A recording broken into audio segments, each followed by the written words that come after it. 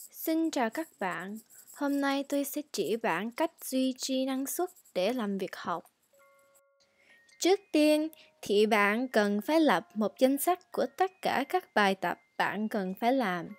Bạn cần phải viết danh sách của bạn từ những gì quan trọng nhất trước đến để bạn có thể hoàn thành nó trước.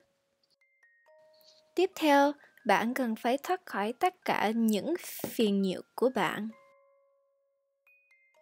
Trên máy vi tính, bạn có thể chặn các trang web ngăn bạn hoàn thành công việc.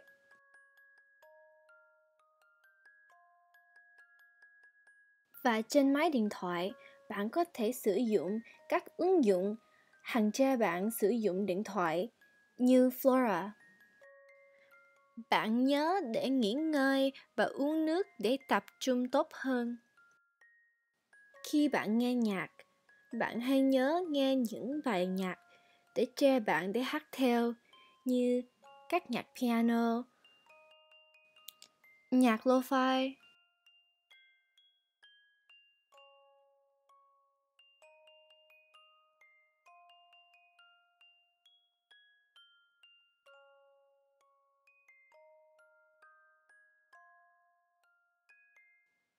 Bạn cũng có thể nghe các bài nói chuyện như các bài TED Talk và thậm chí nghe những podcast luôn.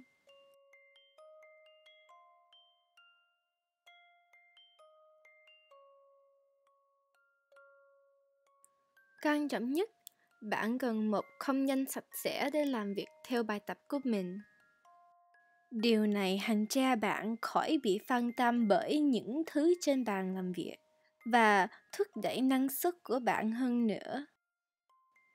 Cảm ơn bạn đã xem video này. Hẹn gặp bạn trong phần tiếp theo. Bye bye!